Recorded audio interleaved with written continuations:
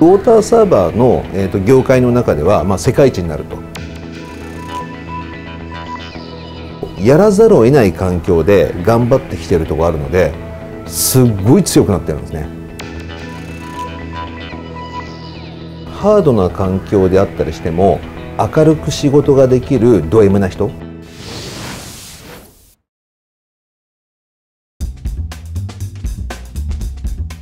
海外で暮らしてた人たちであったりしますと、ウォーターサーバーのある生活っていうのがある意味当たり前のところでありますけど、日本だとなかなかですね、そういう機会がないという中で言ったりいたしますと、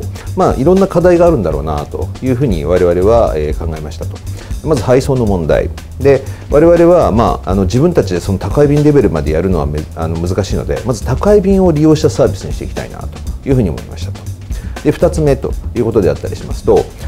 海外なんかですと、お水がですね、基本的にはその水道水をろ過した RO 水といわれるもの、これがもちろんウォーターサーバーのお水としては一般的で、日本もそうではあったんですけど、日本のほどですね水に恵まれている国でわざわざ RO 水飲んでもしょうがないだろうということで、天然水を提供したいということ、これがまず2つ目でありましたと。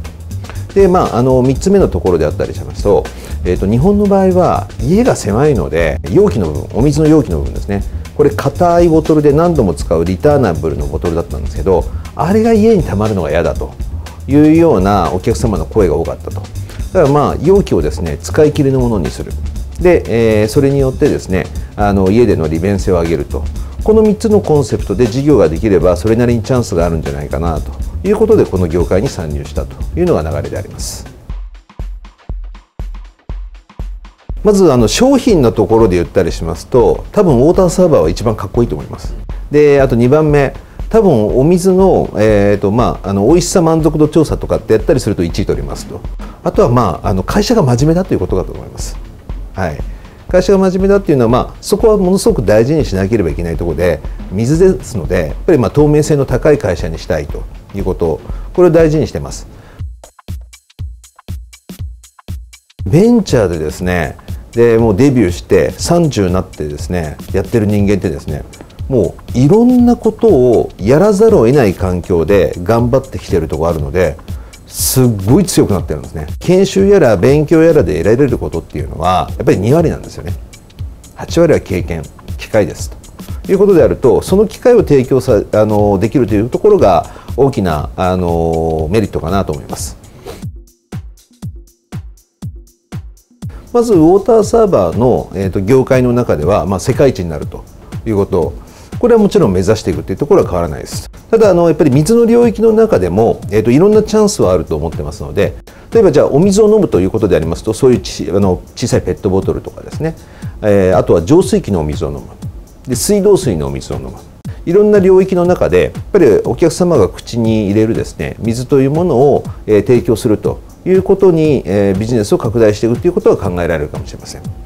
これが一つですね。あとはすでに始めてますが、水プラスアルファの部分で、お客様の健康に寄与するという観点から水プラスアルファの健康食品事業ということをやっていくということをやるかもしれません。あとは我々の顧客というのが、もう20万人以上いてですね、そのお客様に対するワントゥーワンマーケティングということで、いろんな領域に広げていくということ、この3つの方向が考えられるかなというふうに思っています。ハードな環境であったりしても明るく仕事ができるド M な人、どんな会社であったりしても進化していかなきゃいけないわけですから、このレベルのこと仕事できるな、次にまたハードルを上げるわけです。また大変と。けどそれ乗り越えるとまた視界がここに広がっていくんですよね。そこでは本当にそのハードな環境を明るく受け止めて、でそれ乗り越える楽しさっていうことを自分としてね、やってみたいと思うやっぱりド M な人が一番合ってるかなというふうに気がします。自分に向いてる仕事って何だろうかっていうことっていうのはやってみないとわからないと思います。ですからまずはデビューしたというところでうまくいかなくても再チャレンジする場もありますし、そこで成長できるという人もいますし、いろんな人を受け入れられる受け皿でありたいと思ってますので、ぜひチャレンジしてみてください。よろしくお願いします。